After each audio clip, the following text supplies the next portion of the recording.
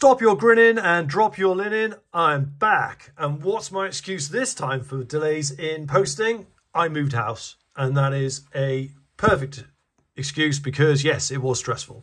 But who cares about that? Let's carry on from where we left off, which was talking about the 22-ounce Big Slub heavyweight denim jacket.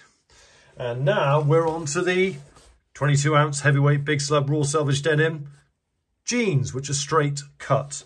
There's a little bit more detail underneath here, which is quite interesting. 100% cotton, rope dyed sanforized denim, which won't shrink. Boo! Won't shrink. I prefer unsanforized. But hey, you know, you've got to compromise sometimes. Hidden back pocket rivets, pull up leather patch. I don't know what pull up leather patch means. A leather patch. Thick pocket bags, chain stitched hems, blue Selvedge ID. Right. So, caveat, the Unbranded brand, minimal, low key. Owned by Naked and Famous. That's all I'm going to say. Now, a quick point on leather patches, because there are nice leather patches out there. And as you can see, this one's unbranded because that is part of the brand's branding of not being branded. Some leather patches are stitched just at the top and the bottom with nothing here. And that means when you wear a belt, which I always do with heavyweight denim, because you need it to hold the pants up, or jeans. If you have this, your belt's going over it. So you never really see this patch. And although I like patches, you know, you never really lift your shirt up. No one's ever going to see your patch anyway. And then even if they do, most of the time you've got a belt over it. And in fact, I would also say, stylistically, I can't wear anything generally without a belt. I mean, maybe tracksuit bottoms, but I rarely wear those outside. Now, next thing we're going to do is we're going to look at the detail together, and then I'll discuss some other elements behind it as well. So the detail, I find the brown stitching, for some reason, reminds me of the 70s. A quite old school colour, but not, you know, that's not a negative. And let's have a look at the rivets here, which again, I like because they are minimal. There's a rivet there. I'm going to zoom out because this is a bit close. And here. And then we've got these big old buttons, which, you know, obviously reflect the denim jacket as well. And here's the other side. Quite, you know, really understated. Here's the back pocket, for an example. Again, very little on there. Some jeans stitch along here. Or put a big white stripe of some sort. And holding the denim, you know, what does Big Slub mean? Well, it means the piece of denim can have varying thicknesses, and that is dictated by, I think, the tension by which the loom is run at. So you can produce one piece of denim, say for jeans, and the thickness will vary across those jeans themselves. Straight leg, got to speak about the fit. I really like the fit. Perfect fit for me. Not too wide, not too thin.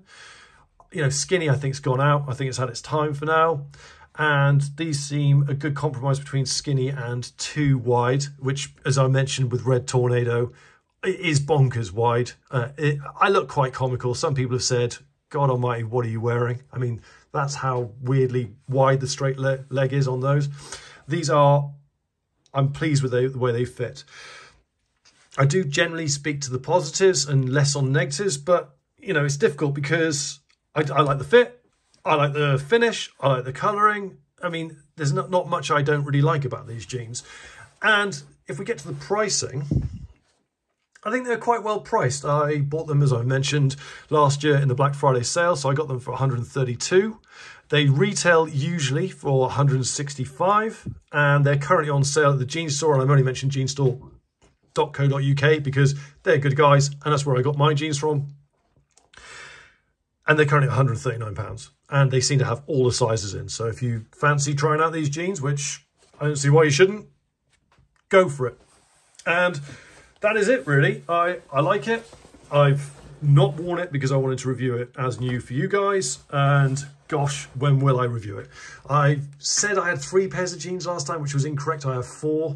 So I have a pair of Red Tornado.